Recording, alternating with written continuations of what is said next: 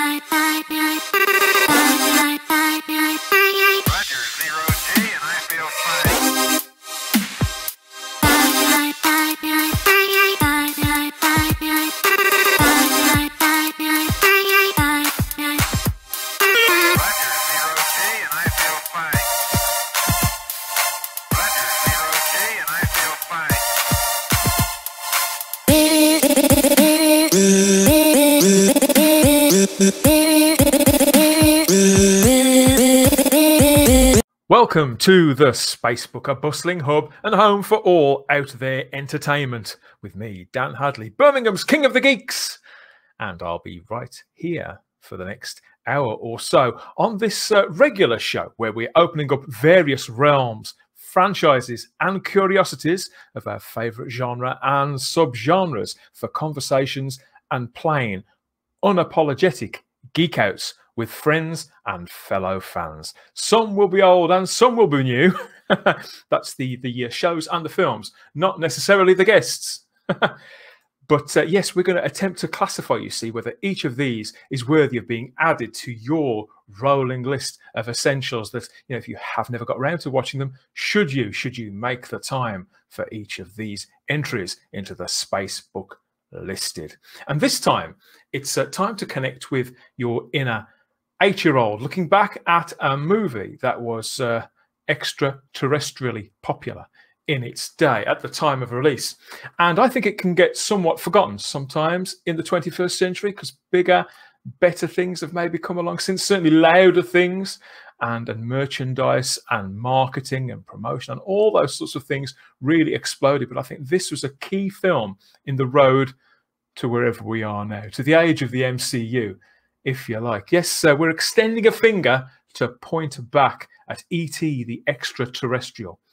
Early work now of the legendary and prolific director Steven Spielberg. And it was just a year after he stormed cinemas with the landmark family adventure movie Raiders of the Lost Ark. Spielberg was back with a project that couldn't be more different, but went on to hit bigger still, I think, arguably. Yes, it's it became the biggest grossing movie of all time, nominated for 9 Academy Awards. I had to just check that, including for Best Picture and Best Director. It won 4, and I'm sure that one of our guests will be in with even more stats, if that's your kind of thing. Yes, guests. They are among us, calling in from home, strangely enough. Firstly, yes, it's actor, filmmaker and podcaster over on his channel Home Media Minefield, where he will give you the heads up on various special editions of all sorts of titles, whether they are truly special or not. Welcome aboard, Keith Isles. Hey, how you doing? Hey, the man in red. I'm wearing my Elliot E.T. hoodie. Yes, there you go. In honor of today. So yeah.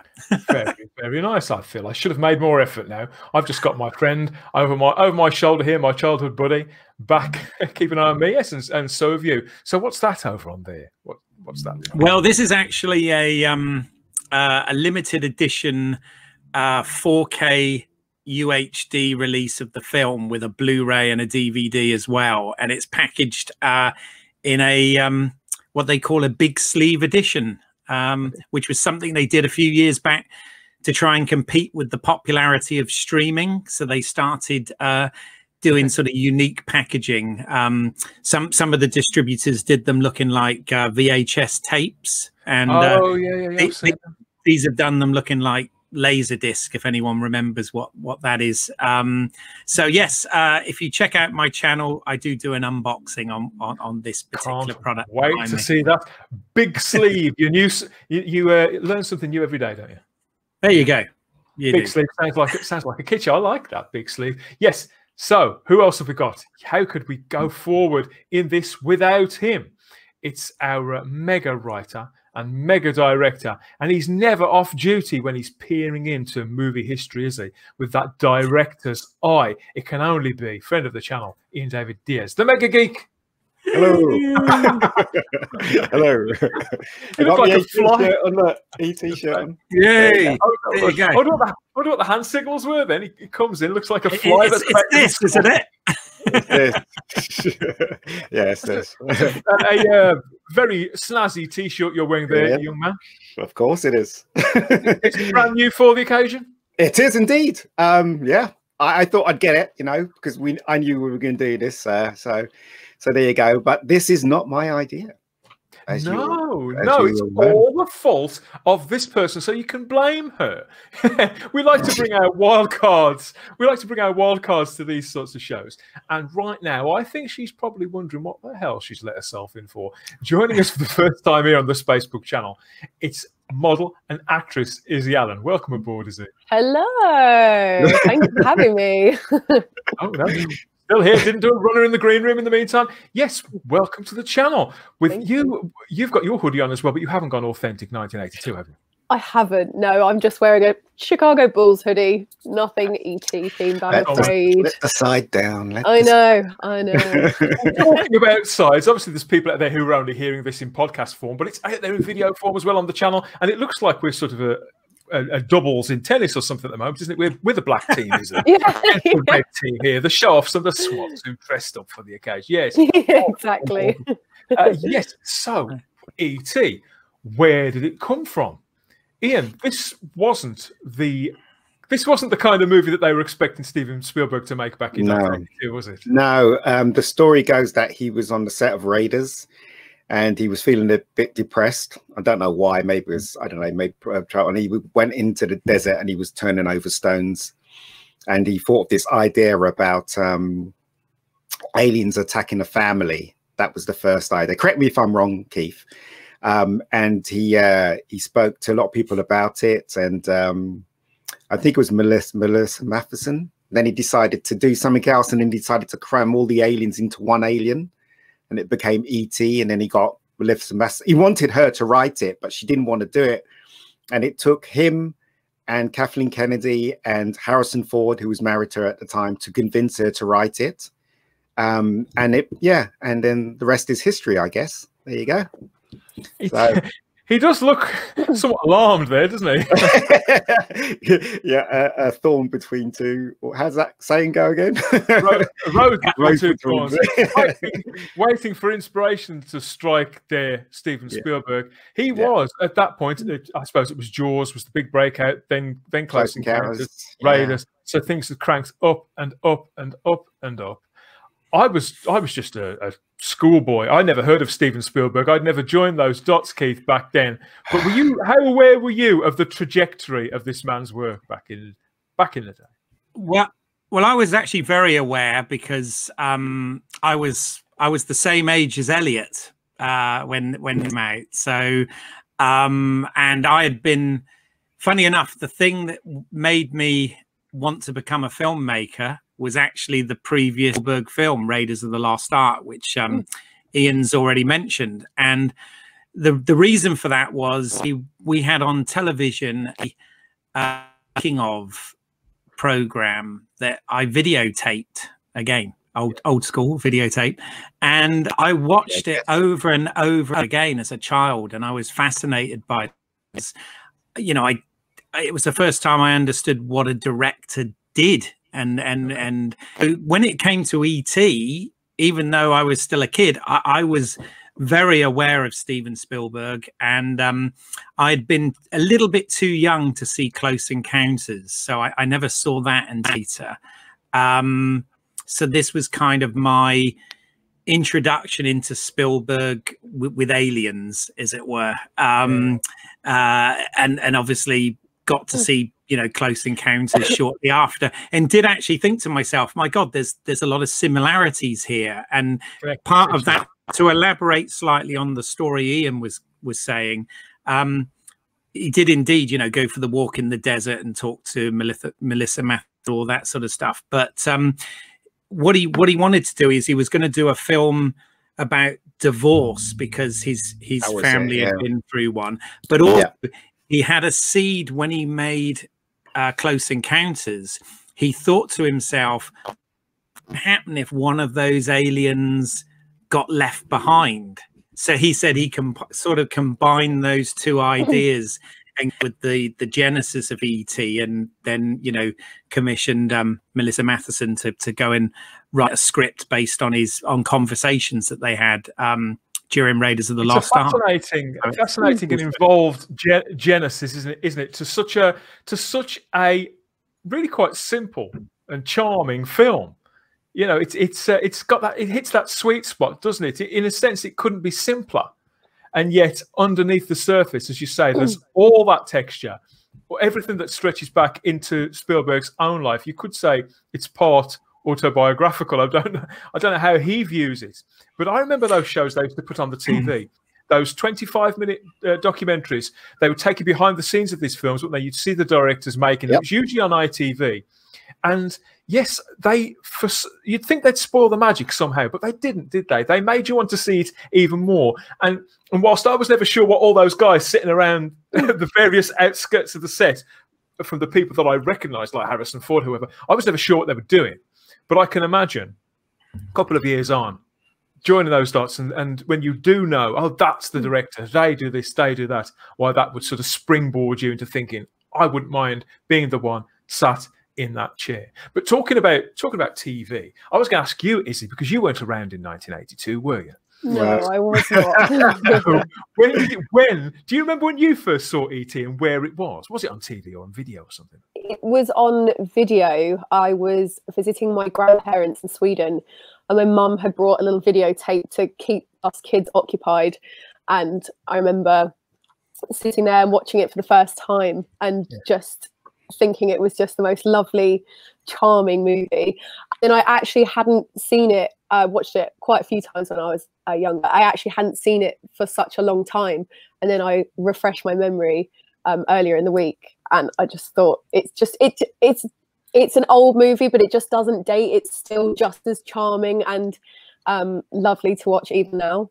Did you cry? I got a bit teary-eyed, yeah. I didn't cry, but it is, yeah. You know what? I cry every time. I do. Usually I am such a crier, but... Izzy, I've got a question, though. Presumably, the version you saw, did you see the 20th anniversary version then? Because it was re-released in 2002 for the 20th anniversary. We'll that later on. Yeah, we'll dig up a little bit of that. But yeah, what I was interested in is what you're saying there about it being, even though it's an old film, that it hasn't dated. You see, to guys like us who are around at the time, various ages, it goes through it goes through this sort of passage where it looks incredibly dated because you know we remember using telephones and things like that, just like the ones in the film. But I think that items, that movies and TV shows, they eventually they reach a point in the good ones where they sort of push through that and they do become timeless. And I watched it this week too, as well, ET, for the first time in a very long time, and I was struck by that too. It does have this timeless magic and this fairy tale quality. I think, particularly when you look at images like this. Yeah, I think Spielberg was saying that he's making a Disney film, but not for Disney. I remember him saying that while he was making it. So because a backyard is a backyard, isn't it? A backyard back in 1982 is the same as a backyard now. Or would have been not the same really. As a backyard in the 1950s. I'd say they, broadly speaking, are. I mean, you might have a few better gadgets. The lawnmower might look a bit nicer. But generally speaking, there's a pile of dog poo in one corner, and you've been meaning to take to the tip in the other. But there's maybe a discarded pizza box or whatever. But I'm interested in what you were just saying there, Izzy, about was it your grandmother who gave it to you? I was at my grandparents' house, but I think my mum must have stuck it on just to get us to be quiet and sit down for 5 minutes and just watch a movie. Was it one of those where when they give it to you? Because I've done this as well. I've been the recipient, and I've done this with my own children, where you give them these things, and then you wait and you watch. Were they watching you to see what your response would be? Do you think? To be completely honest, I just can't remember now. I just remember being like captivated by this movie, but yeah, I can't remember if my mum was watching. They must have known it would have been right up your street, I think. I think a lot of people, yeah. Sorry, a lot of people forget that ET is famous for something else as well. It's famous for piracy. And ET, yes. The first time I saw ET was on a VHS pirate version of the film. And then a week later, I saw it in the cinema, and it was a completely different experience for me. I remember I was at school at the time. I was in the 5th form, and we had a video club because VHS just came out at that time. And I don't know if you remember the Ferguson TriStar VHSs with the with the top loader. Do you remember that, Keith? The top loader come out? Yeah. Oh yeah. The first ones were and then they went into the front loader. Later. And then my dad had a friend, a guy named Ray, who used to come round our house every Saturday with a suitcase full of films, and one of them was ET. And he didn't realize what he was giving us. So we watched ET, and we thought this is great. And then I went back to my school and I said, I've got ET. Can I show it to the students? And at that time, piracy wasn't so big. It was, and films. I think films didn't have certificates. I'm not really sure about that either. But I think it was slightly before. Once they realized it was ET, the teachers were all over it. They were like, "Can you make me a copy?" Stuff like that. And I'm like, well, why? It's only a film. And we didn't realize how big the film was going to be at the time. You said it was a different experience. So you went to the cinema to see it very soon afterwards. Because I was even at that moment in time, I'm a lot older than everybody here. I was a huge fan of Spielberg, from Close Encounters to Raiders of the Lost Ark, and I knew this was a Spielberg film. So you would have seen it anyway. So I couldn't resist watching it on VHS, which was the copy. When you look at it now, copy is probably shit. But I had to see it in the cinema, and when I watched it in the cinema, it's a completely different experience to watching it on VHS. It totally blew me away, the whole film. So there you go. How about you, Keith? Do you remember finally get to seeing it? Was it one of those that you counted the weeks down to? No, I was lucky enough. The first time I saw it was in the cinema on the big screen. I remember my mum took me, and she had a little weep. She had a little weep during it as well, for sure. Bless her. And but Ian's absolutely right. I do remember that shortly after there was this whole thing at school and whatever circulating, where there were indeed pirated videotapes of this going around. And it was literally somebody had sat in a cinema and videoed it from their seat. I mean, the quality of it was absolutely appalling. It was just dreadful, so but definitely seeing it on that big screen, at a young age, it was magical. So I'm so grateful for that experience, actually. Yeah, so am I. It was, I think people forget, even people like us who were around at the time, and this is going to seem like completely alien to some people out there watching, maybe you too, Izzy, because back then in the early 80s, we had to wait months. We had to wait months to see these films. So this, believe it or not, this came out in June of 1982 in America. So it's a big summer blockbuster that took the nation by storm, and it literally exploded in a major pop culture way. And over here, we sort of felt the waves of it. So we'd get those programs on the TV, just like you were describing, Keith, and clip shows and chat shows and things like that. And kids shows would start talking about it. There was a kids game show called Screen Test that I remember showing a few clips of it. And things like that. And so it came out in June in America, and believe it or not, Izzy, it didn't come out until the 9th of December in the UK.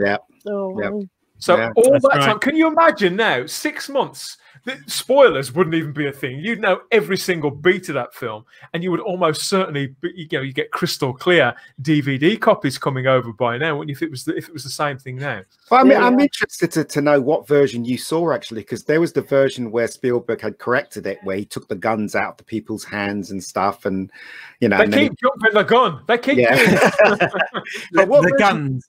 What version did Right. you see? That's the question, Izzy. I didn't even know that there was that there were two versions of it. What's this? He took the guns out of. I think it was Genie 80s, Keith, where they corrected it. I can't remember. No, they corrected it for the 20th anniversary in 2002. But I can see Dan's getting annoyed, so I'll shut up until there, Dan. Sorry. Right. Sorry. Yes, in 2002.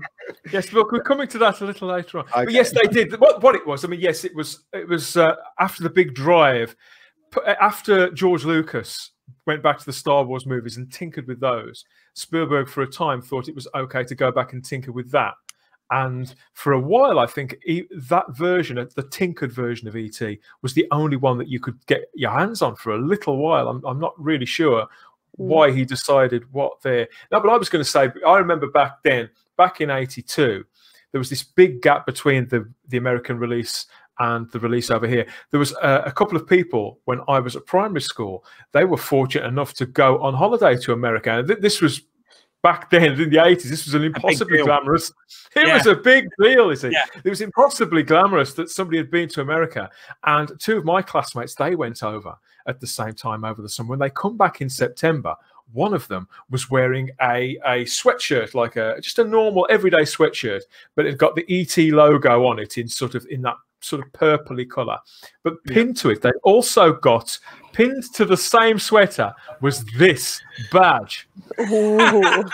Now, I have hunted high and low for one of these because it stayed with me. I'd heard of E.T. because I'd seen just a couple of little clips here and there on those shows, but most of the kids in my class had no idea what this was. And this girl, her name was Joanne Matthews, and she's on my Facebook friend list now. So if you're out there, Joanne, and you remember wearing this, so I remember you wearing it too. But yeah, people were asking her, like, what's that? What's the badge? What's the sweater? And she was feeling pretty special because she'd just been to America, coming back, telling us about all these things. Everybody's go, tell us more, tell us about the cars, tell us about the movies, tell us about the food even. And that, so that's one of my earliest examples of E.T. And of course, I just felt I was so knocked. I wasn't that jealous about the fact that she'd been to America, but I was jealous.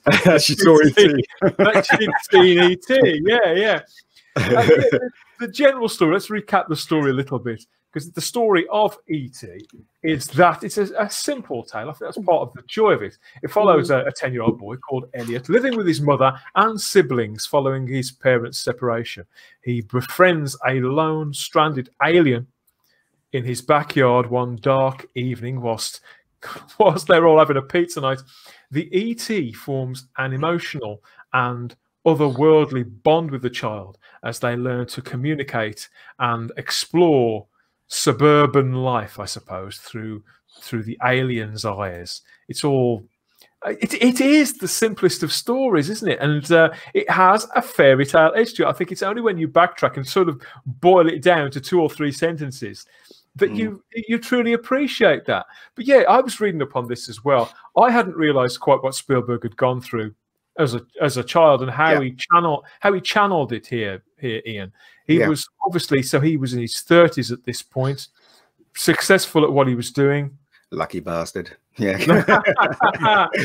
phenomenal success with Close Encounters. But yeah, I mean, that's what I'd read too, that it had been they were I think it was Columbia. Yeah, so it's Columbia that Close Encounters was with, wasn't it? So Columbia were desperate to get a sequel out of him to Close Encounters, and he was struggling to find that story. Settled on something called Night Skies, which, as you rightly said earlier on, was more a sort of a horror thing, really. It was about a farmer and his family being terrorized by aliens. Aliens were dismembering the cattle and all sorts of things. So it was a lot darker. And he just reached a point where he didn't want to be in that place. He wanted something that would sort of be more magical and that could nourish him on a more sort of spiritual level almost. And so he went off and left a lot of the people who were working on Night Skies, stayed at Columbia to sort of continue working on that, and it's metamorphosized into Poltergeist. It's a Poltergeist of all things, apparently. The rest of them went over to Universal with Spielberg to make what he'd originally written, titled as E.T. and Me. That was the draft title of this story. But the alien in this little you can't call him anything but E.T., can you? And you shouldn't even call him a him. Apparently, I was reading recently that Steven Spielberg said he's neither a he, he's neither a he nor a she. Gender neutral. That's rubbish. No binary is that in the 80s. That's all crap. They just shove that stuff in now in anything or everything now. It's ridiculous. So, apparently, E.T. End of story. Apparently, E.T. is supposed to be a plant-like life form. Does that ring true to you? Plant-like. Yeah, he's like a plant life mixed with biological life. And that's why he's got this link to plants and to nature and all the rest of it. That's what Spielberg says now. Yeah, that's 40 true. years on. Although, to be fair, there is the line in it when Gertie asks, is it a boy or a girl? And Elliot says it's a boy. That's right. He introduced him when they introduced E.T. to Michael and Gertie. There is that maybe line. He was a boy in Elliot's eyes. Exactly. But what about hashtag misgendered? what about when they were playing Dungeons and Dragons, which is that really dates the film, doesn't it? I don't know if you guys ever played Dungeons and Dragons. I don't even know what that is. If I'm completely honest. If you don't know what that is. Dungeons and Dragons. A lot of people really like it. I played it for a time. I could never get into it. I found it way too involved. I was impatient for it, I think. But multiple boards and dice of different shapes and sizes. But it's the kind of game that's best played by torchlight, I suppose, isn't it? But also it's imagination as well. I mean, today they're all like this, or they're like that on the screen and stuff, or on their phones playing something, whatever. But in those days, we had to use our imagination for our entertainment. Put it that way. So, very different worlds. No, I'm laughing because Izzy's probably sat there going, "All right, boomer." Yeah, probably. Suburban life, as depicted in this, from the games that they play and the food that they eat. Like we see the pizza box. You know, pizza boxes haven't changed in all that time, have they? They're still exactly the same, really. I just want to point out one thing, right? One of the reasons why I like E.T. so much is because when I was a kid, kind of teenager, whatever. When I was a lot younger and I used to watch Disney films, they always made films, especially with kids, in suburban areas, you know, where there was hills and trees and little quaint houses and stuff like that. And I was born in London and I lived in South London most of my life. And I grew up in a council estate. So when I was a kid, I always dreamt about living in a real house, do you know what I mean? And yeah, looking at things like that and seeing the stars in the sky, but I never ever experienced that. And I think that kind of, you know, that kind of thing with E.T. kind of attracted me as a kid, you know, because it's kind of one of my wishes to live in that kind of area and stuff like that as a kid, of course. Now I think it does a great job of framing what many would view as the mundane in a very dreamlike way. Yeah. One of the things that I remember from when I first saw it as a 7-8-year-old boy was the opening sequence where E.T. and all his various little plant-like mates of various genders or not, when they're all scuttling around and one of them gets left behind. As a child, I could never work out what was going on there. I always thought it was a little bit murky, and I think that's the fault on the director's part. And I was watching it on the big screen, but it might have been too big for my eyes then. But yeah, we're looking at the moment on screen of the scene, obviously, because when the E.T. does get left behind, and he sees the spacecraft disappearing, and it's all alone, and not a word is spoken, nothing audible to human ears. We do fixate on this view, don't we? And what it does do, that's something that is so everyday to us, but for somebody coming from the outside looking in, it captures, I think, what must be quite intimidating. Even the great technology that a being would have to come from another world to ours, that would still be intimidating, wouldn't it, Ian? Yeah. Another thing, I don't know if you realised this, Izzy, when you were watching the film, but another conscious thing that Spielberg did was he made sure halfway through the film that you never saw any adults apart from the mother. So every adult you see in the first half of the movie, you only see them from the hip. Oh really? I didn't notice that. So do you remember the scene where Elliot goes missing and then the police is interviewing the mother? Yeah. And you don't see the policeman.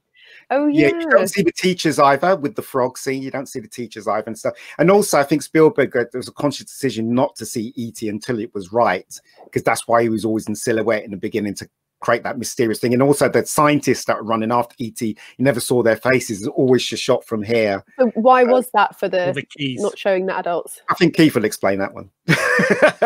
Go on, Keith. Yeah, no, I mean, he well, in terms of the setting, Spielberg always sort of described it as a Norman Rockwell suburbia. So even though it was suburbia, it was slightly heightened, slightly, a sort of perfect suburbia rather than a messy idyllic suburbia. Fences. Yeah, it's exactly. Norman Rockwell was an illustrator, wasn't he? An illustrator in the midpoint of the 20th century. Worked in advertising. Some of the most iconic paintings in advertising and media that we've ever like that been 50s seen. America. Yeah, that sort of, that. And but he always said, though, that, to answer what Ian was asking, he always said that he wanted to, he wanted to have that sort of Norman Rockwell suburbia, but at the same time, he wanted this story to absolutely be about the kids and not adults. So, and he even considers Mary, played by Dee Wallace, who's the mum, he considers her kind of a child as well in this film. So every other adult, be it a school teacher, a policeman, or the scientists, he'd always sort of film from behind or in silhouette or from the waist down with the keys and stuff like that jingling, because he wanted it to the drama to just be about the kids. And I think, again, that's one of the things that makes this so relatable and so universal, is the fact that we've all been kids, or we were kids when we were watching it. So you can totally relate to it, Now, I had noticed that, and I did wonder why. I thought it was something almost Wizard of Oz like, whether it was supposed to be making another statement entirely about a boundary between adulthood and childhood, acceptance of wonder. And of possibility, and not having so much received prejudice, and on a simple fairy tale level as well, just being a lot less sympathetic. I think children, when they look at adults, particularly adults that they don't know, they look, they make eye contact with you and look for that familiar flicker. And if they can't see that, if the face is sort of in shadow, if they're wearing a hat like a police sheriff, or a space helmet like the guy from NASA that we see later on, I think it's that barrier between them. So I think it's all fascinating.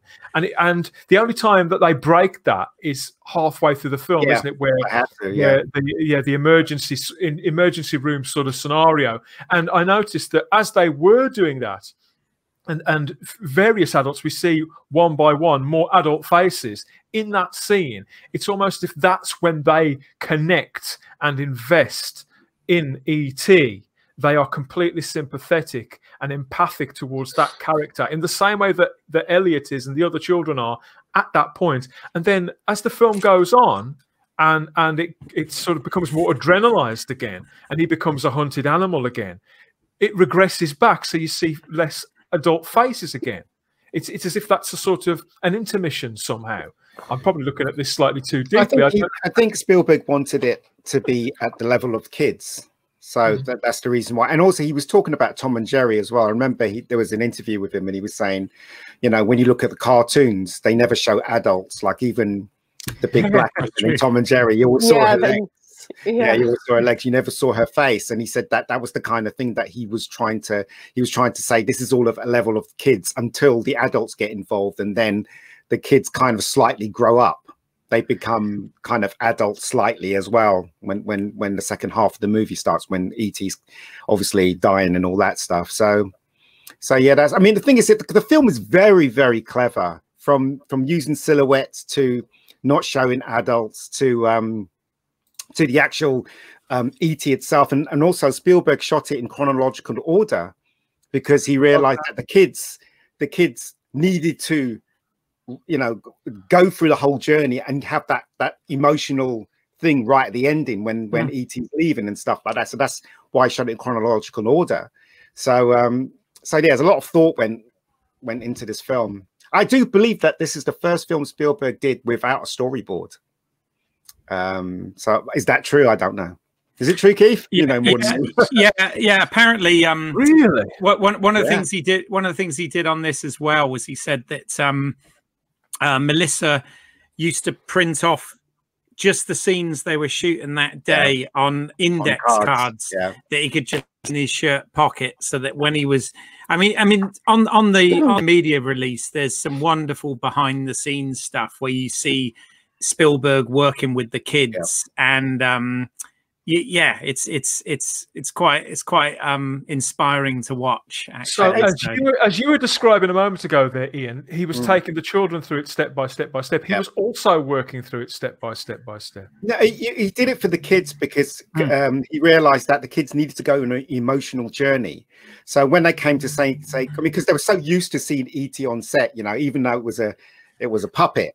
They were so used to seeing him, and even the girl who played Gertie, I can't remember her name now. What's her name? Drew Barrymore. She used to talk to it, you know, when they're not. She used to believe it was real. So when they had to say goodbye to it, she was very emotional. So and also when it died as well. So that's why he did it. He's a very clever director.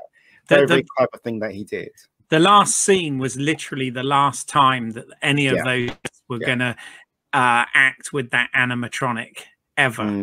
So, and he told them that. He said, today we switch E.T. off at the end of this, and that's what a nasty man. I mean, it was to get the emotion out of them, right? So, and it works beautifully. I mean, that end scene is heartbreaking. E.T. is one of my favorite films of all time, right? And there's a scene in it that's just pure genius. It's the frog scene.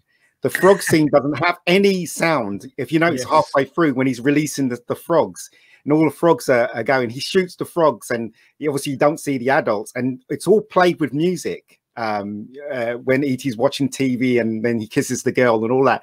I thought that was a genius piece of filmmaking, and you know, really imaginative. That confused the hell out of me when I was a child. I don't mind admitting that one. And the little girl was in Baywatch, wasn't she? Baywatch, yeah. Really? Yeah.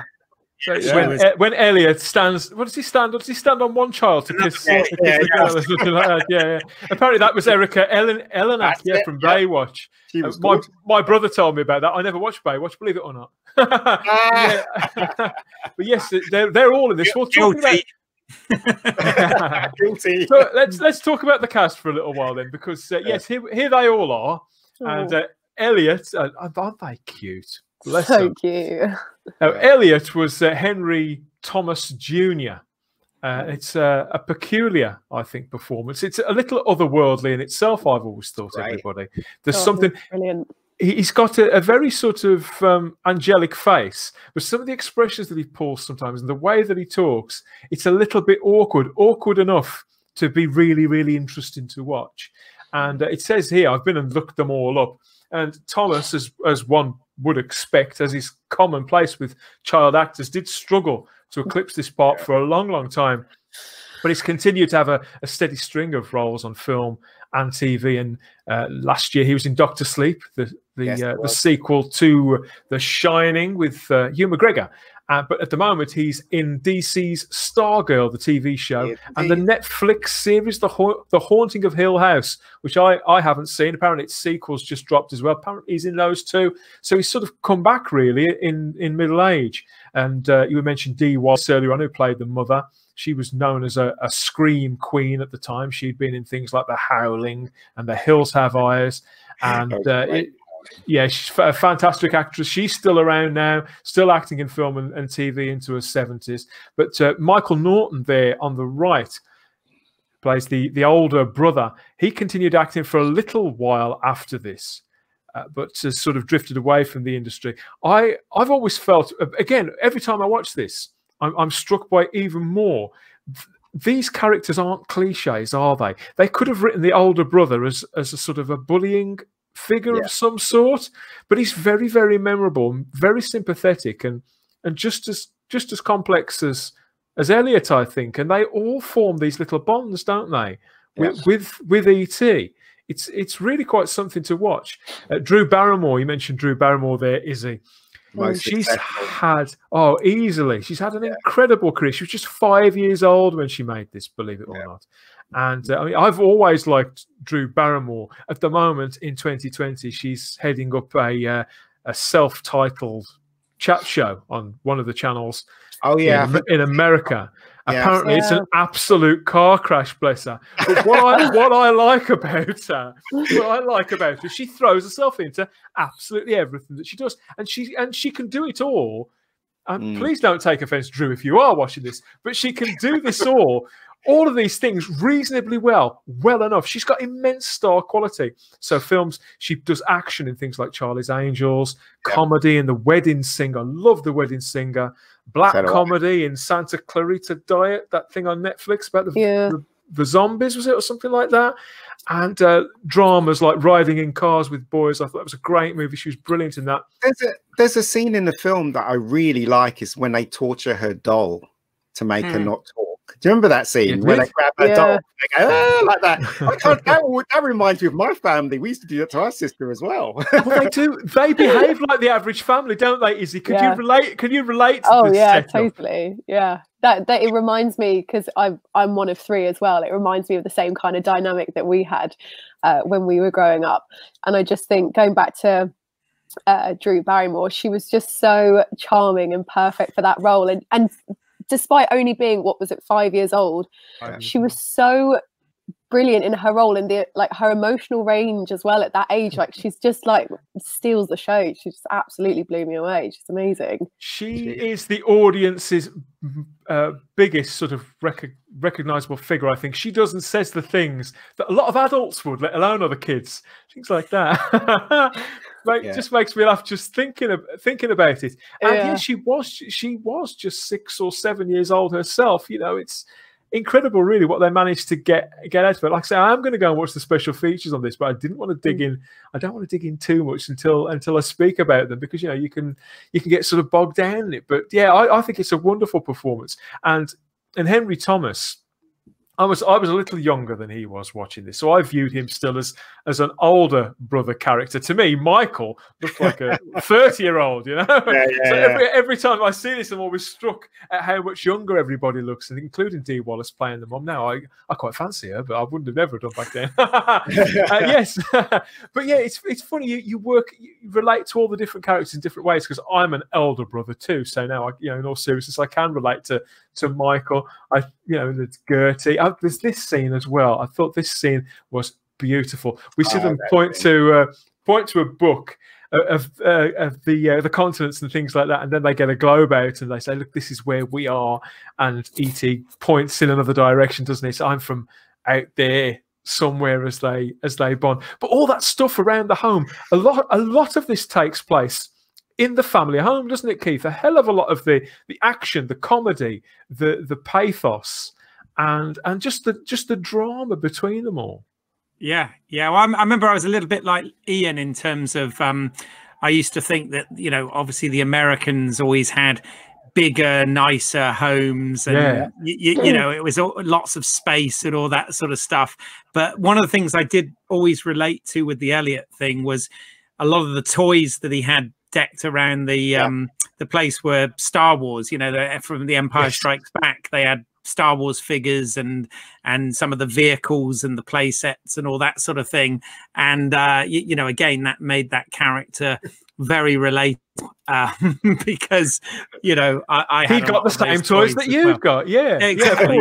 And they go through them, don't they, as well, Ian? They name them. This is Hammerhead, this is so and so, and he plays with them. And I don't think they do that now, because obviously this was a Universal film. Star Wars was with Fox.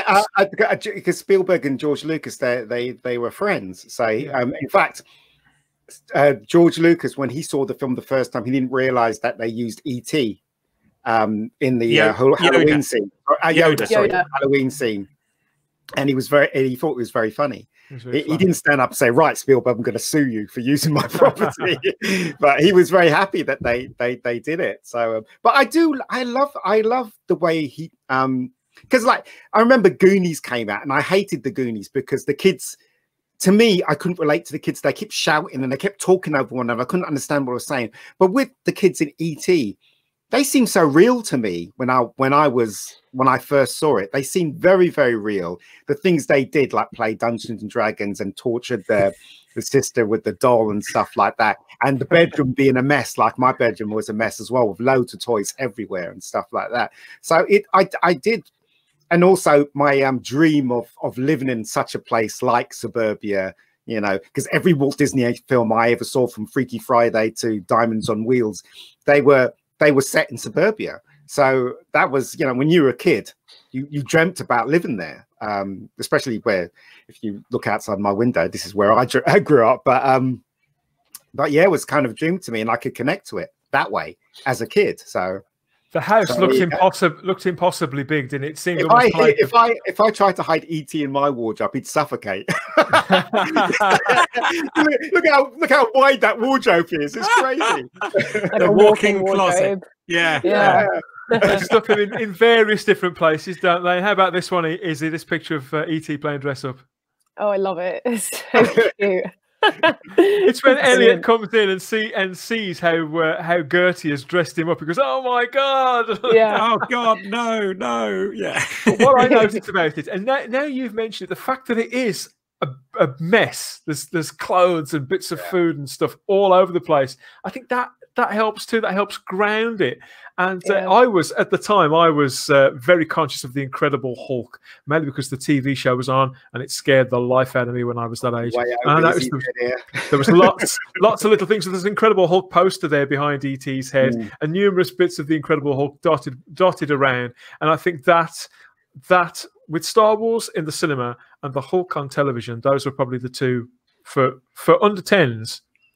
That was the two biggest things in media at that point. Two thumbs up there from Keith. Speak and Spell machine. Do you remember that?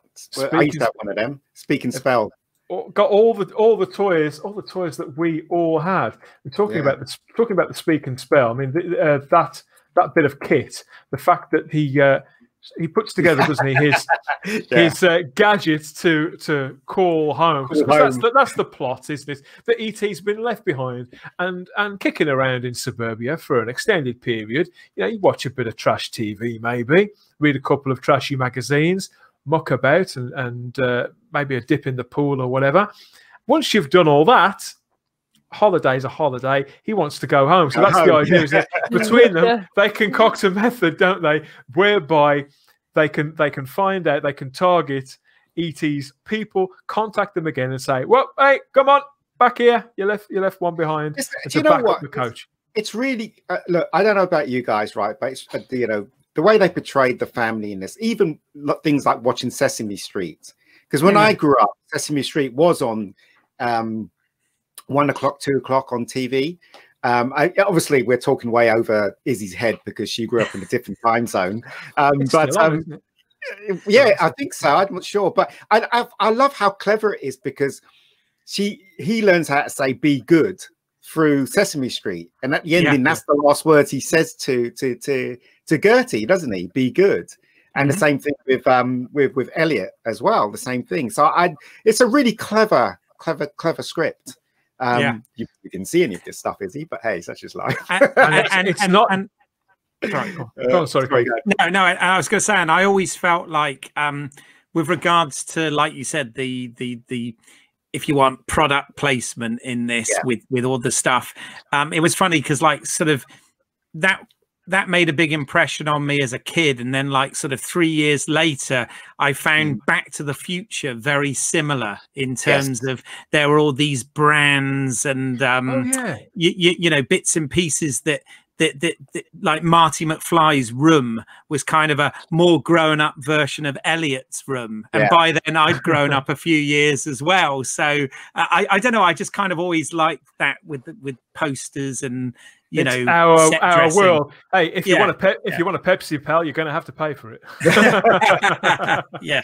But you know what is it?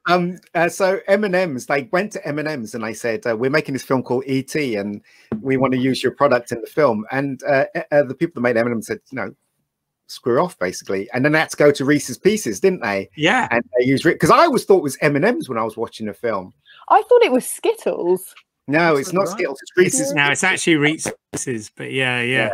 And I remember the bag saying that, but then I thought when he like dropped them down, they looked like Skittles, but I don't know. Yeah, I agree. Like they do M&M's to me, but yeah, I mean, you know, and then their sales went up, didn't they?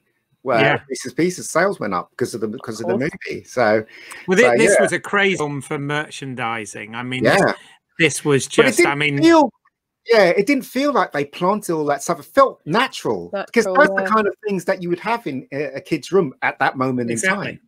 It was realistic. Yeah. Certainly very similar. I can see him on the shelf back there. Your R2D2 and sorry, I must apologise. I am a geek, of course. What can I say? I think the standout. Well, there's several standout scenes, several scenes and sites and still images that have become that word that none of us like to say, but sadly we can't think of anything better. Iconic in inverted commas. Scene after scene after scene in E.T. is iconic, isn't it? And I think obviously Steven Spielberg was and is the most skilled at his craft, certainly that I can name in framing. He knows most of those moments, I would imagine, even though you said this wasn't storyboarded, Ian, that astonishes me. Because I think most of his most indelible marks on the pop culture landscape, I've no doubt they happened by design, but with a spot of magic on the day, inspiration on the day, something that would have sort of stars that would have aligned. Yeah, he let the kids ad lib, but also it's the small things that I love about this film, like when Elliot was pretending to be sick and he has the thermometer and he puts it on the light. That's the kind of thing we did as a kid. I mean, well, I did anyway. Yeah. I never. If I was clever enough to have thought of that, I would have done. Believe me. I used to stick my head against the radiator so that when my mum would feel my temperature, she'd be like, "Oh, you're burning up. I need a day off school, mum." Yeah. Guilty as charged. The element. So little things. I notice little things like that every time I see this film. This has been the first time I've seen it in around 15 or 16 years. So it was a hell of a lot. But what I also noticed as well, not only did the starting scene not confuse me this time, but the elements all that elements about E.T.'s synergy with plant life and his bond with Elliot as well, which I never really understood. That's why that scene with the frogs in the classroom, all that stuff with nature kind of went past me by, that environmentalist edge to this movie. And the connection that he forms with Elliot, I think, and the film undoubtedly works on different levels, because I just took it as a really sort of fundamental, basic friendship, the way that you do when you're that age and you've got a best friend, you know, boys or girls, or boys and girls, or whatever else. You've got a best friend, and you know, you hold hands or whatever over the park. You get into scrapes when you're a little bit. But things like that. But you get into, but you do, don't you? I mean, this is it. So you do everything hand in hand, not literally, but figuratively. I mean, sometimes literally at school. But you do everything hand in hand with your best mate. You completely and utterly trust them in all things, and that bond, I think, over an extended period of time, it's almost unspoken, and it's the same between E.T. and Elliot. And so as the drama continues and E.T.'s attempts to contact her, and we don't know if it's been successful or not, do we? But E.T. risks his life, and spends a night, doesn't he, out in the woods, and gets exposed to the elements and in intensive care for all intents and purposes. So when NASA come to the town, because they build that up as well, don't they, with NASA watching the house, they're aware, they've tracked the extraterrestrial to this one house, and the timing of it is absolutely perfect. Just when E.T. is slipping away, they put him in intensive care, but they also find that Elliot's been unwell at the same time, hasn't he? Yeah, it's that psychic connection. And all that has completely passed me by, and I found it, when I was a child, it really completely passed me by. I wasn't sure at all what was going on, but obviously you can tell when somebody's not very well, and that's all you really need to know when you're like under 10. But also now it feels deeper, feels more spiritual. As a parent, I see something else in it too. As a person watching it for the first time in the cinema, even though I saw it on VHS, my heart did kind of rise when the bikes flew in the air, especially when they were flying. Yeah, because that's one of the things that you dream of, flying, isn't it? Flying must be amazing, to fly in the sky like that, you know, and also, you know, the idea that they're running away from authority on their bikes, on their bikes, you know, not in a car, but on their bikes. Yeah, I mean, that seems pretty amazing in my opinion. Well, we all had BMXs back then, and I think even those of us who didn't have BMXs wanted one. And again, it was part of that thing you were just talking about it being impossibly glamorous. These sort of big blue open skies, largely open roads, nobody wagging their finger at you, and plenty of people to go out and do this with. So yeah, the scene in the forest in the middle where we first see E.T. levitate the bike to pass in front of the moon and create that iconic, brilliant, that iconic image, which is now used on the Amblin logo, isn't it? It's probably more recognizable to the younger generations. It's probably more recognizable, or first recognizable from seeing the Amblin sign, than knowing where it's come from. But there was the scene in the forest, and then this scene when they're trying to escape, when E.T. has recovered, Elliot has recovered, and they're trying to make their escape. I've just got that sort of banana box, bread box, whatever it is.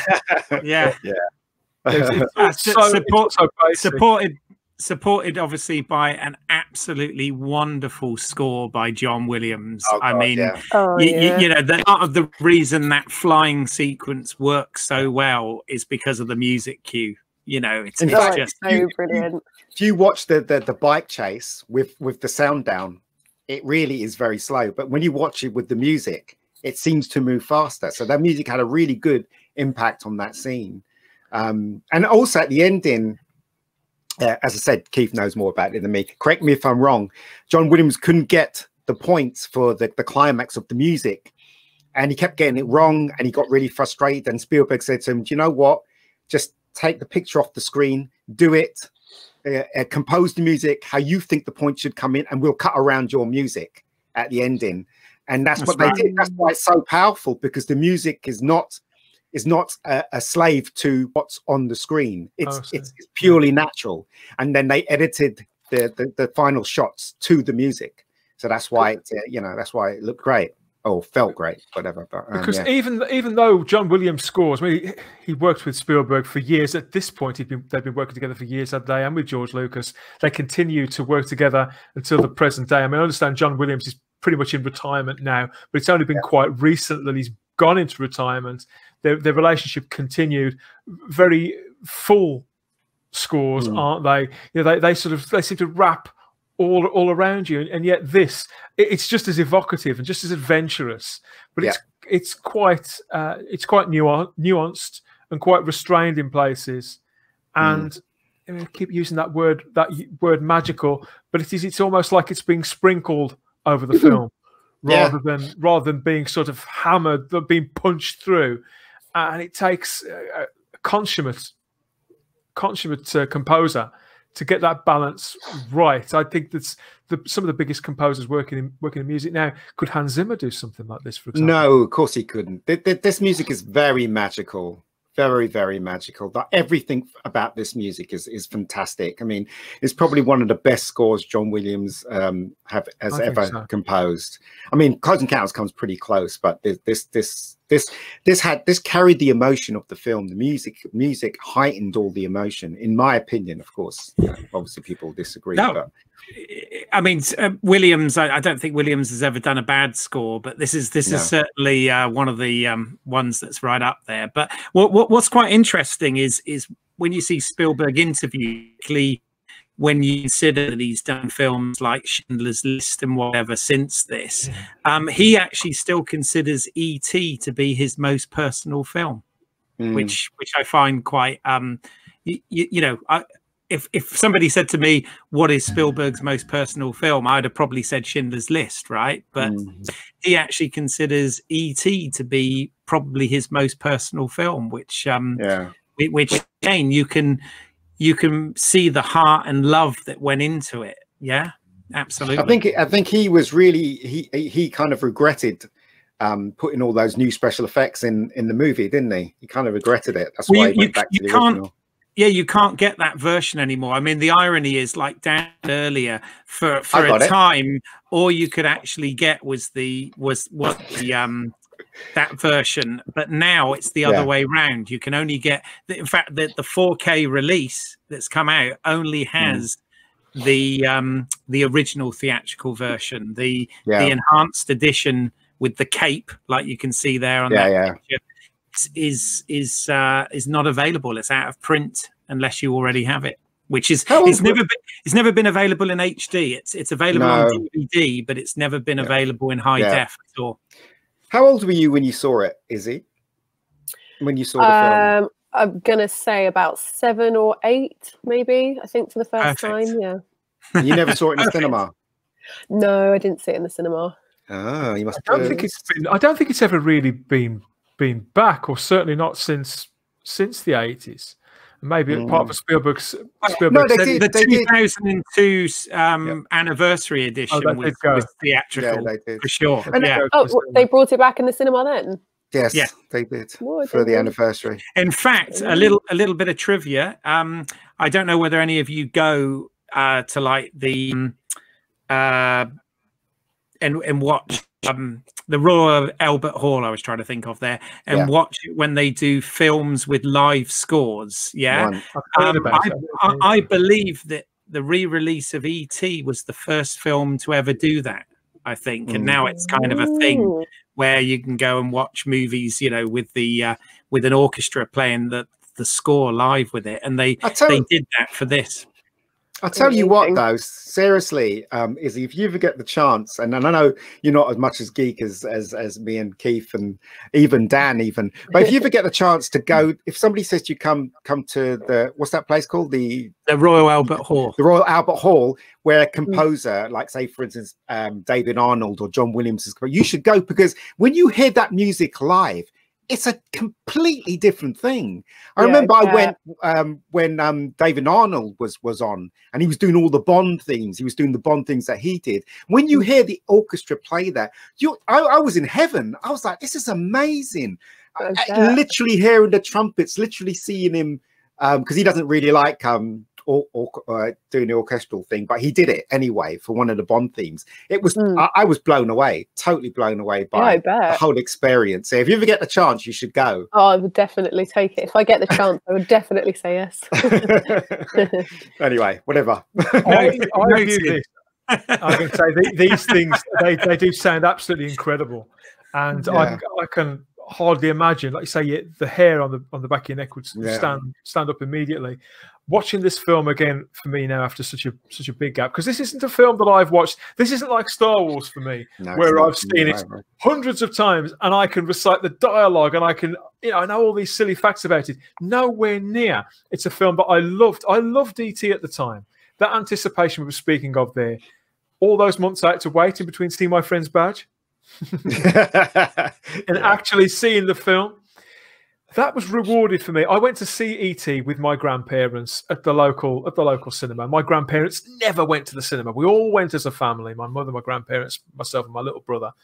So that was quite a rare thing in itself. That was quite potent. Those memories have stayed with me. Yeah. And everybody liked it across all three of those generations, is he kind of like you're saying there. But after that, within a 2-year period, I'd kind of forgotten all about E.T. Return of the Jedi came out, Back to the Future came out, Ghostbusters came out, and all these other things. Everything just gathered momentum. Cinema movies. I got older. Yes, it's all moved on. Spielberg moved on with lots of films through the 80s. More Indiana Jones, all that sort of thing. That it just kept going. It just kept going. It just kept going. Spielberg has a really nice story. He says that when they showed it in Cannes, because they were the people at Cannes, they invited him to screen it, and when they screened it, he had a standing ovation, and they must have been clapping for about half an hour, some nonsense like that. And he said there was this one bit where when they were clapping, he got tired of the clapping. He looked down. I think he was above, and he saw one light within the middle of the crowd lit. Somebody had their lighter lit, and it was Jerry Lewis. Jerry Lewis was doing that, and Spielberg was like, That's Jerry Lewis. Yeah. He likes my film. and he also received a telegram after that from Francois Truffaut Yes, as well, of course, saying, "You're as much to cinema as me," or words to that effect. Which same line he says in Pleasant Counts. Wow. Yeah. So yeah. What struck me about it seeing it again this time is how magical it was, how clean the story is, how well balanced all the characters are from those kids there. Izzy, that you remind you of your family. It certainly reminds me of mine, and all the stakes and the simplicity of that connection, the humanity in there. And the purity as well of Henry Thomas. His performance is incredible for a child of 10 or 11. You know, I'm obviously, whatever he's been through, since I understand he's a musician now as well as an actor, he just does whatever. And I do think it's good to see him doing nice stuff and clearly in a happy place, because I view his performance in this film as very, very special. It's amazing. I think the entire thing is far better than I remembered it being. And because I've just recently bought the Blu-ray to watch again on this occasion to prepare for this podcast, because I felt that was the best way to see it in its present form. And I just soaked in it in a way that I don't think I've ever have before. I think it's absolutely magical, a standout classic, and I even say I think it's Spielberg's masterpiece as well. It is. That's really saying something. Isn't it funny how the world's changed? That you see these photographs, behind the scene photographs, where Drew Barrymore's sitting on Spielberg's lap, and and he's hugging Henry Thomas. You can't do that today. You know the implications of today. This is how the world's changed from then till now. Do you know what I mean? Looking at kids and stuff like that, it's crazy, right? When you think about it, absolutely. And they all crazy. became stars, didn't they? They all became stars in the short term. They did, yeah. For example, the Stranger Things kids recently have become pretty big stars, or certainly up until quite recently. And here we're looking at a shot now, Drew Barrymore with the then President of the United States of America, Ronald Reagan. And look at that! Look at that smiles. Actually, both smiles. Yeah, they're both very, very sweet. But that's how big they were, wasn't they? You know, that's how huge. That's how huge it was. That, and when I think back to the whole era of special effects, the dawn of Amblin, the dawn of THX sound, all those innovations that were being done at the same time, but mostly by the same three or four people. Let's be honest. Yeah. They were constantly pushing boundaries. E.T. was a major stepping stone in all that as well, wasn't it, Keith? The way through bringing sight and sound and visual effects, taking them next level and bringing them all together to create this beautiful organic film that you can just sort of wrap yourself up in. Absolutely. In fact, somebody who really deserves some mention in this is Alan Davio, who was the director of photography. He worked also on The Color and Empire of the Sun with Spielberg, because sadly he died during the COVID lockdown this year. So he died of COVID related problems, health problems. And I think he gets very overlooked because everybody always thinks of the other DOP Spielberg worked with, whether it's Janis or Dean Cundy or whoever, right? But the ET looks great, and obviously the DOP is of course involved in making it look great. So I think making choices like this. That's my favorite scene. That's one of my favorite scenes where the mother was reading Peter Pan to Gertie. Do you remember that scene? Yeah, I love where, that. And they're in the closet and they're listening to the mother read Peter Pan to Gertie, and I thought that's very, very sweet scene, isn't it? And he cuts his finger on the thing, and he heals his finger, and stuff like that. That's all very, very clever, and it's all very kind of sweet and stuff like that. But the movie works in so many different levels. It's an incredible movie. Let's face it, and it's a shame they don't think of movies like this anymore. It's they see these things in a different light now. So Izzy, when you look at the ET's face there, and there's so much that he's emoting there, that curiosity. animatronics back then, because apparently ET wasn't real, so these guys. But what strikes you when you look back at animatronics and special effects then, and characters like this? Does it seem unreal to you? How do you think it translates now in 2020? Yeah. So do you know what? Before I rewatched this, I was thinking like, what am I going to think of E.T. the character? Obviously, he's like quite a basic, for nowadays anyway, animatronic. Yeah. But it doesn't take away from his character. I still felt like the emotions, like watching him, from him. I would still see him like looking sad, and then I'd feel sad, so like I said before, it just hasn't really dated. It's still got that like magical quality that even though it's old now, it still has it now, even today. So I think that's what's so amazing. Yeah, I think so. Well done. Yeah, well said. I'm so glad, Izzy, that you obviously we're here because this was your idea, and I'm just so glad that you came up with it, because just to go back and rewatch this, I've watched it many times over the years, but to sit down again and sort of just rewatch it for this, it was just like, oh my God, this is, everything. It just makes me, just takes me straight back. Reliving some of your childhood, but still totally. with all the same magic. Now. Yeah. Have you got a favourite scene, Izzy? I don't know about a favourite scene. I think my favourite part overall of the whole film is just the chemistry between the children and E.T. Like, even like if you watch the chemistry between Gertie and like the older brother, the way he's quite like parental to her.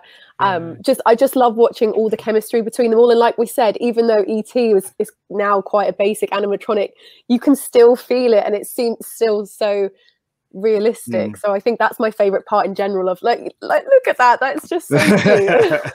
So that's my favorite part in general of it, just seeing that whole like dynamic, the chemistry between them. I think it's so endearing and lovely. I love it. About that, but they do, because obviously the parents are separated, aren't they? And it's very clear that there's been a vacuum there where the father should be, and they're all trying to fill it however they can. They're all handling it in completely different ways. And as you say, Michael kind of steps in with Gertie, doesn't he?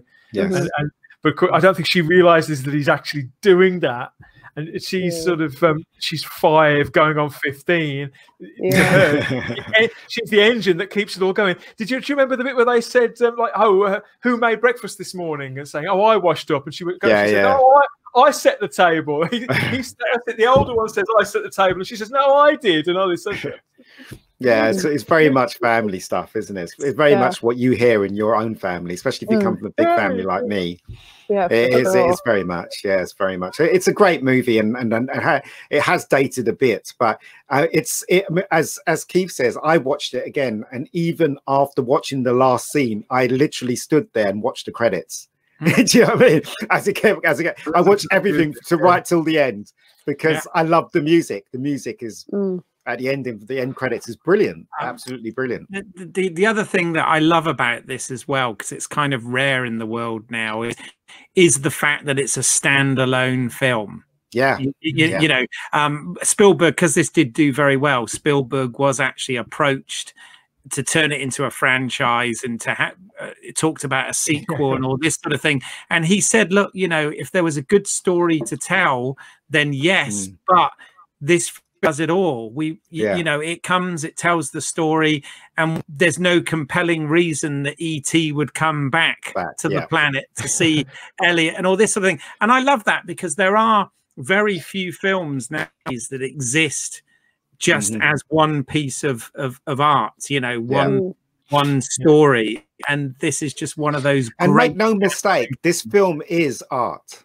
Do you know what I mean? It's art and it's entertainment, because if you look at the way it's directed, the way it's shot, and we talk about how you don't see the adults until halfway through the movie. We talk about the frog scene, which is absolutely brilliantly directed.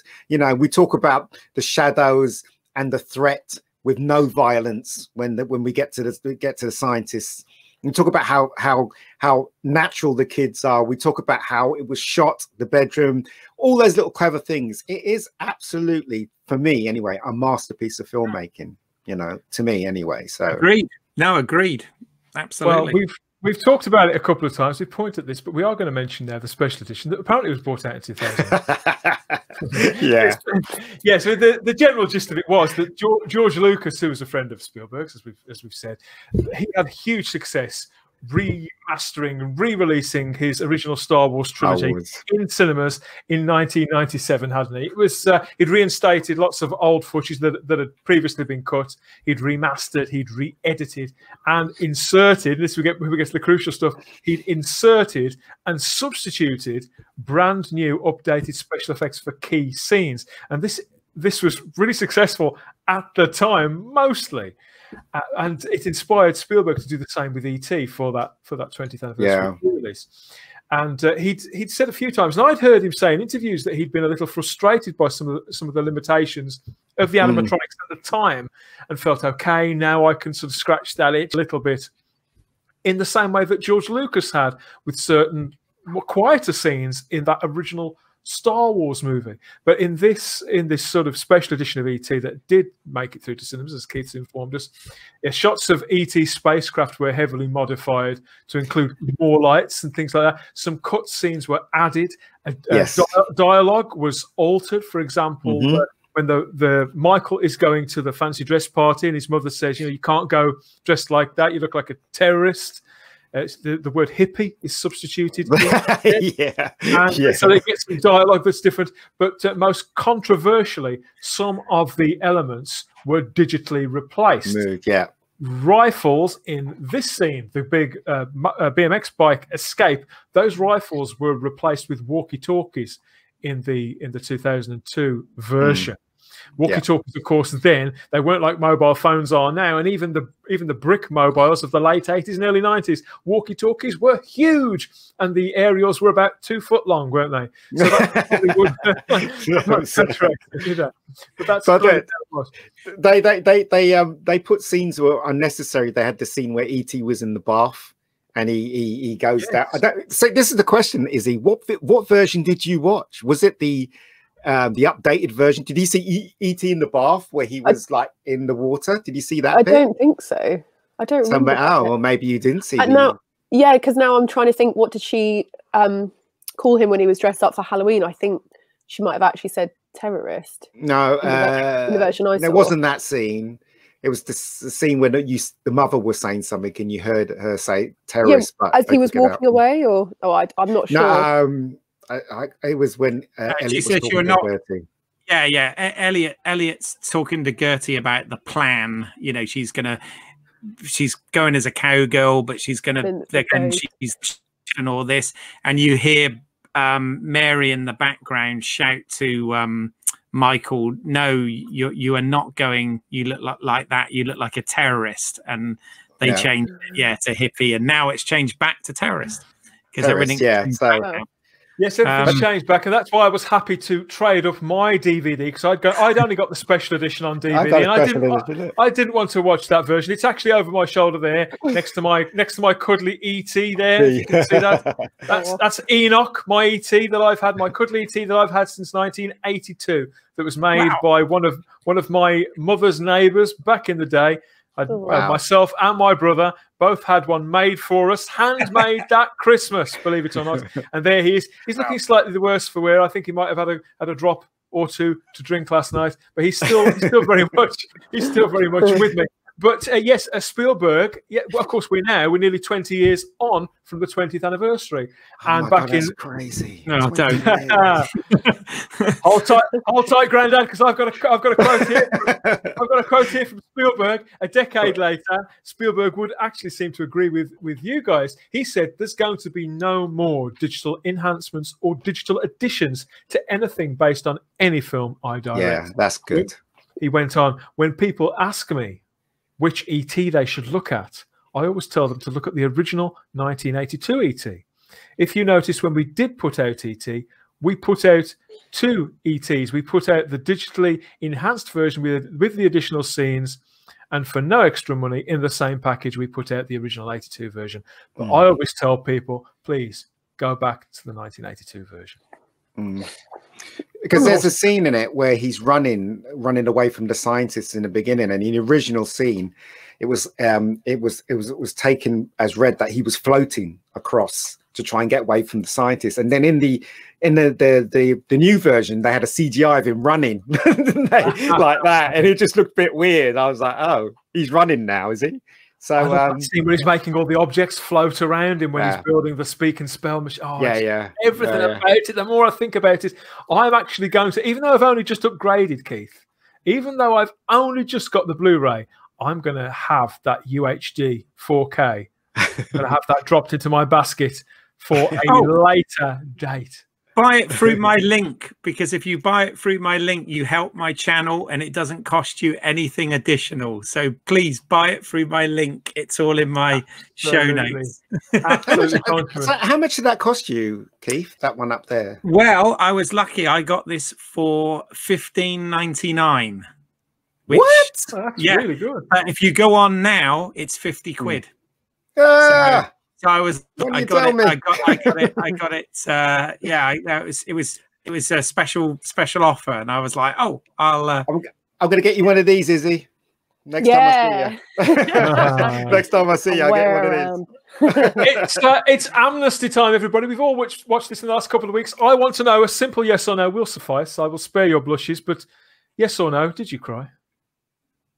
Yes. Actually, I didn't. I teared up. You teared up. I had teary eyes. All right. Did you cry? I blub.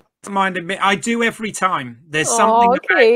I kind of cry. Because obviously the story's very emotional and very, but also I kind of cry a little bit because this is going to sound a bit sad. But back then, when I realized that I wanted to be a filmmaker and all this, and I was a kid, I had it all ahead of me, and it seemed like anything was possible. Films like E.T., you feel like anything was possible. And what's sad is realizing how much time has passed, and it's like, so I think I cried for two reasons. Beautifully put, Keith. And yes, I must admit, I did shed a tear or two for this.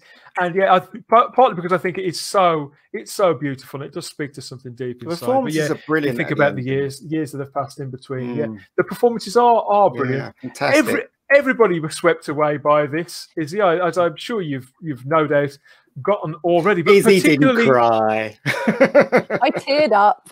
I just wasn't sobbing like Keith was. Have any of you ever met anyone that doesn't like E.T. though? That's what I'm curious. Lots of people. Yeah?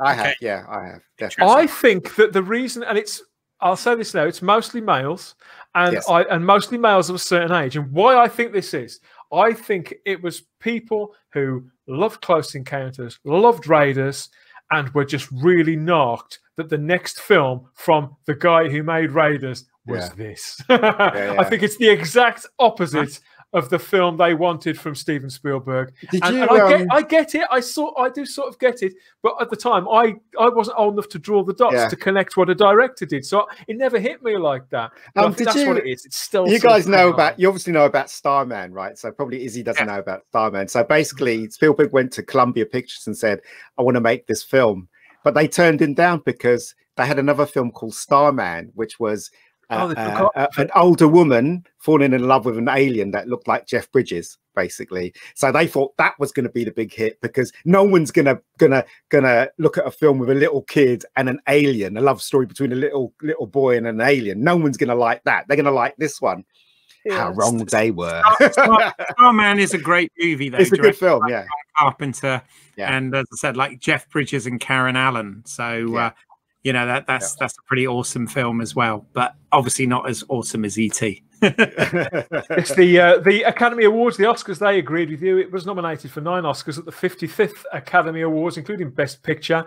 But Gandhi won. Yeah, I know. But you know what? Right, that's what put me off the Oscars, because you know what? E.T. is 1 in a million. You never get a film made like that again. and it's so brilliantly directed.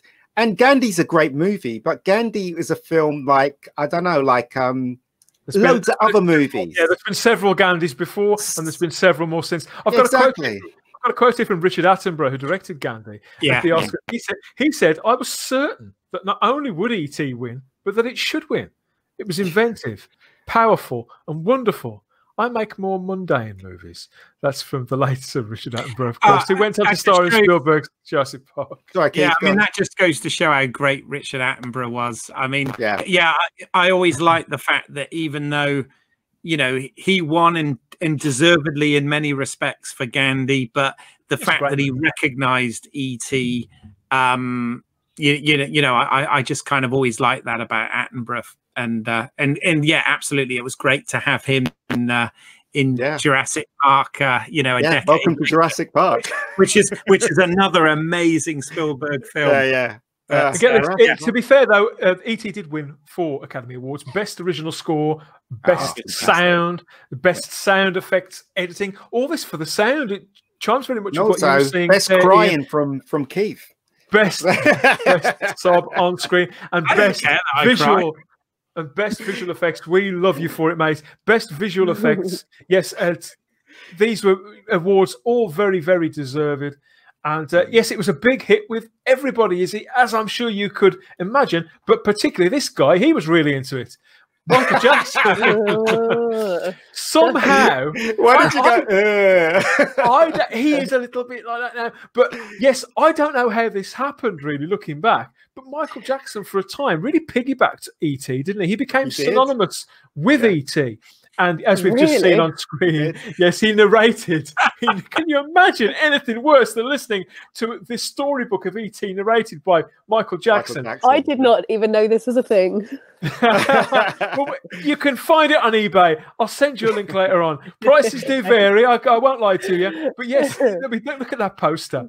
Yeah, I'd forgotten all about this. He became fixated with E.T. because Michael Jackson had. But not only him, Neil Diamond created a whole song. Did he? Didn't he? Yeah, Heartlight. Okay. It's called Heartlight. Yeah. So Neil Diamond actually wrote a song that was devoted to E.T. So E.T. was huge, bigger than we all thought. You know, it was in people's minds, with people's hearts. It was crazy when it came out. So even Neil Diamond wrote a song for the. I've never heard that, but I did own this.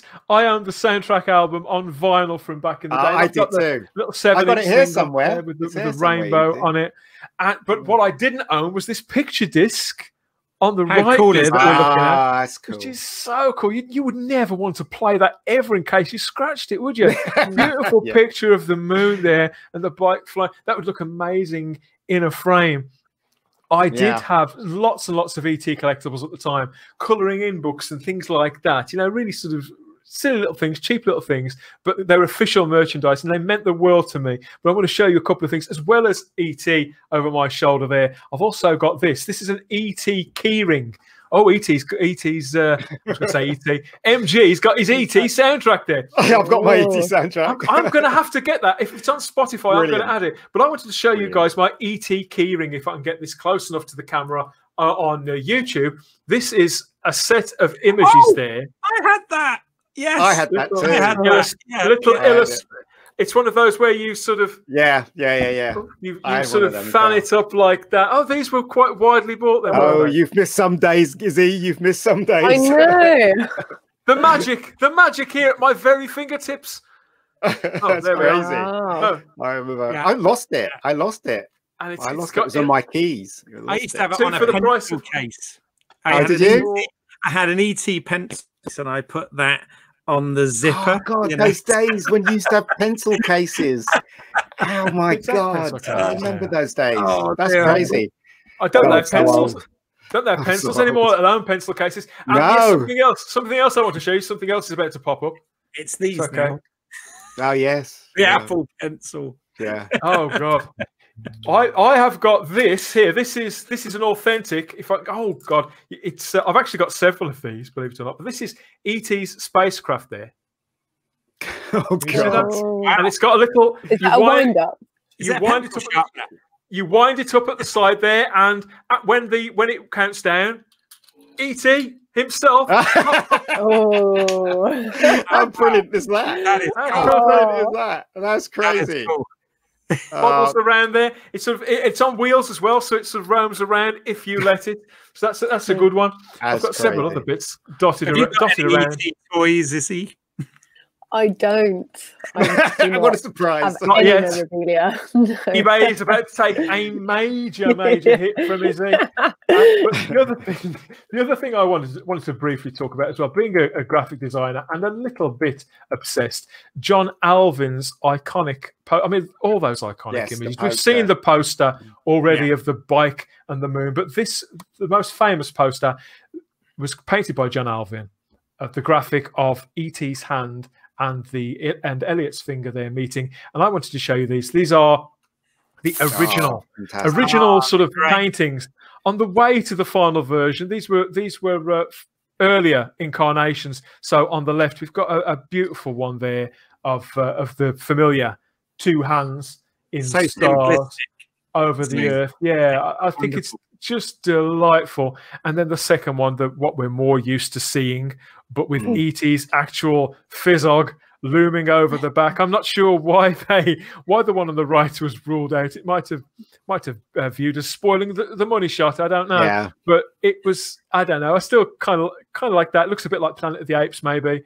But but I think it's just wonderful. But I love that painting, and it's. I did have a little version of it framed in my kitchen for a time. That was the first house that I bought, and that was just there for years. In fact, it was up on my wall for so long it went a funny colour. But here's the final version there that everybody's so used to. Just with the simple star aligning at the fingertips there. Absolutely beautiful stuff. Reminds me of the cinema, because that poster was because in those days they used to have posters on the cinema. They used to paint. They used to have posters. Now they've got it all digitally, haven't they? So that reminds me of painting the cinema. Yeah. What's that? You got ET there? This comes with that set. It's some of the Carlo Rambaldi cool. Conceptual work, conceptual that one looks like Izzy down the bottom there. Oh, funny. Izzy don't look that good. That's a terrible thing to say, Keith. She knows we have to work with this girl, you know. I love it. We love it.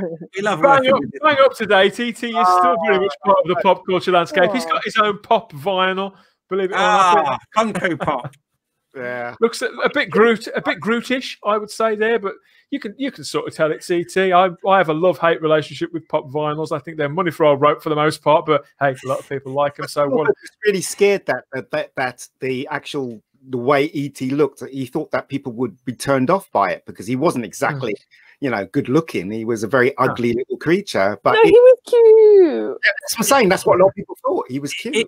It's weird. It's weird. ET because of his shape and anatomy, though, it's kind of one of the few things that actually works well for a Funko Pop or a bobblehead or something like that because of the dimensions. It sort of works, right? Because Spielberg always said that what he wanted was he didn't want it to be even possible to be a man in a suit. Yeah, that's why he wanted the neck so thin and the head so large and all of that sort of thing with the design. And but there's that story with Kathleen Kennedy was trying to persuade Spielberg that they needed somebody in the suit when it was walking around, and Spielberg was trying to avoid it, and then she got some little kid to put the suit on, and they shot him, and then they showed it Spielberg, and Spielberg was like, "Okay, let's do that then."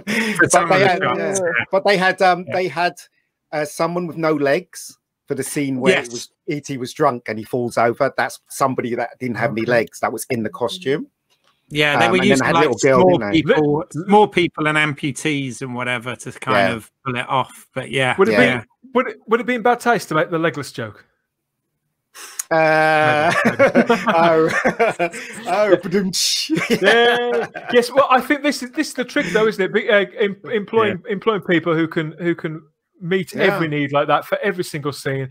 Innovative technology to do the hands. A mime artist would be sitting underneath ET and reaches a hand up, especially when he's at the table. Yeah, and it was a mime artist that's hands that was doing the thing and all that stuff. So because yeah, it's never treated like a prop. E.T. is never treated like a prop in this. They get a performance out of him, and I think that's why it's impossible to speak about it and not say him, because it is a character. He is a person. He does perform. Well, Izzy thinks so. I do. E.T. is approaching its 40th anniversary, and as with all major hits, it spawned a lot of pale imitations, but I think generally its Mac and Me is well preserved. None of them came close, did they, Ian? None had that same magic.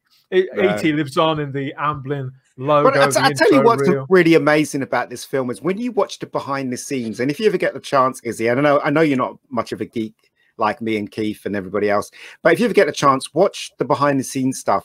What fascinates me about behind the scenes stuff is that I keep thinking to myself, did they realize they were creating history here? You know, they were just walking around, you know, directing and stuff like that. But it was history, wasn't it? It's history in the making. When you look at something like it, fascinates me how they couldn't see how big this thing was going to be. Not even Spielberg could see. He just thought it was going to be a little movie. People are going to like it, and then that's the end of that.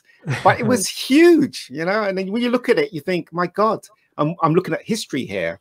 It's like when you look at a video shot on VHS when you were 10, and you look at yourself and you think, oh my God. That's when I watched the behind the scenes of E.T. That's exactly what I think. I think, my God, look at Spielberg, how young he was. Look at those kids having such a great time, you know. And look at that, the equipment, which I want. Give me that camera, you know, and stuff like that, you know, that kind of stuff. But yeah, no, crazy, right? E.T. did remain the highest grossing film of all time for an incredible 11 years, everybody. As we spoke about those other films that came out in the 80s and that did have that same impact that you just described, Ian, that were the biggest thing ever. Everything was the biggest thing ever, but nothing eclipsed E.T. until 1993. Steven Spielberg again with Jurassic Park. E.T. is still shown regularly and released over and over again on all these various formats, which our friend Keith is going to fill you in. He's going to keep you clued up on all of those. If you head over to Home Media Mindfield's going to tell us some more about that in a moment. But the question I've got for the three of you is simple. In this sophisticated age with dozens of fantastical modern family fantasy movies available at the push of a button on Disney Plus and all the rest of it, does E.T. still speak to the child in all of us? Should the curious, whether they've seen it before or not, should they look again, add to their list, and spend 2 hours with this film watching again? What do you think, Keith? Oh, I mean, absolutely. It's a timeless, universal film, and I think it's worth 2 hours of anyone's time. And if somebody can't see the good in this, or be moved, or be taken on the journey, then you know I feel sorry for them. So you know, but do it. Ian, what are your final thoughts? There's no question. There's no question. I mean, the thing is that people have to be patient now when they watch the film. It is 2 hours, and young kids, they don't have the attention span as we did when we were kids. So yeah, if you're going to watch it from start to finish. Don't take any breaks, and then you'll be immersed into the film. I guarantee you would like it if you haven't seen it. Yes, that's my take anyway. Guaranteed to stop you from looking at your phone. Izzy, this was all your idea. How do you feel? We've been there, we've watched it, we've done it, and you've been there and made first contact with this bunch of aliens. Was the experience worth it? Did you enjoy looking at the film again, and does it stand up in the way that you believed? Yeah, for sure. And like you were saying, because now at the push of a button, we have all these like high-tech fancy movies and whatnot. And I think anyone can appreciate like the beautiful like simplicity of this, and like the characters are timeless, like I was saying earlier, the chemistry between everyone is timeless, and I think everyone can relate on some level to that movie. It's just a classic. It's just brilliant. Everyone should watch it, definitely. Absolutely. There you go. It's been great to catch up with E.T. and to spend this last hour and a half-ish with the three of you, but that is it for now. Anything, yes, you can reach out to any of us. Anything you want to ask us directly. Maybe we've got it right. I think we have got it right this time. Could be you think we've got it all wrong. Are you one of those people out there who still holds a grudge against E.T. for not being the next Indiana Jones movie, for example? Let us know in the comment section. And while you're there, like the video, subscribe to the channel, and stay tuned for more listed greats, maybe old stuff like this, maybe slightly newer stuff. Maybe we'll look to the future. I'm not entirely sure. You can, leave us a comment, like, subscribe, share. Email us at thespacebook@outlook.com. Contact us Twitter and Instagram at the Spacebook. There's our Facebook page and the Spacebook's own Facebook group for real-time talk of all out there entertainment, past and present. I can be found on Twitter and Instagram, Dan Hadley at the Spacebook, where I talk about anything geeky that may catch my eye, imagination, or both in popular culture. Come and find me there. Izzy, where can people find you, see your work, make contact? The best place to find me would be on Instagram. My Instagram is Isabel_Allen. Here we are. And Keith.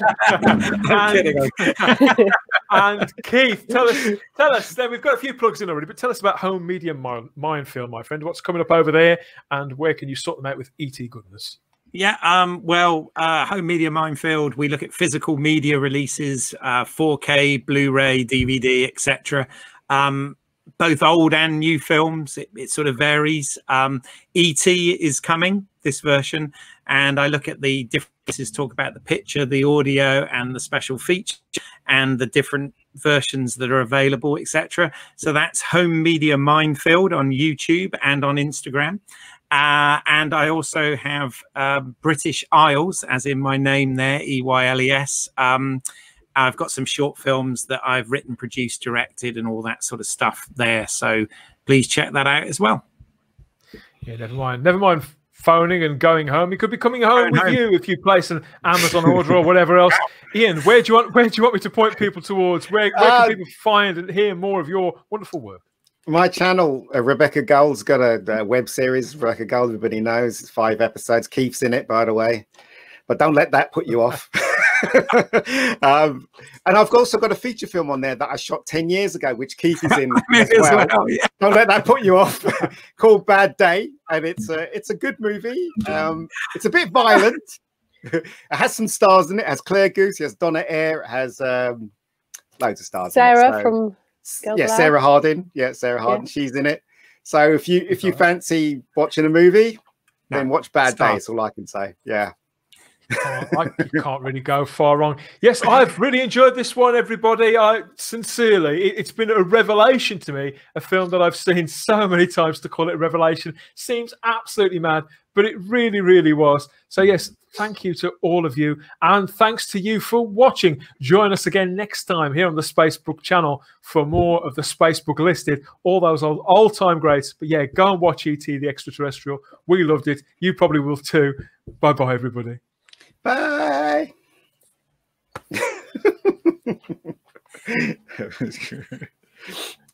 He's still laughing. Roger, 0G, and I feel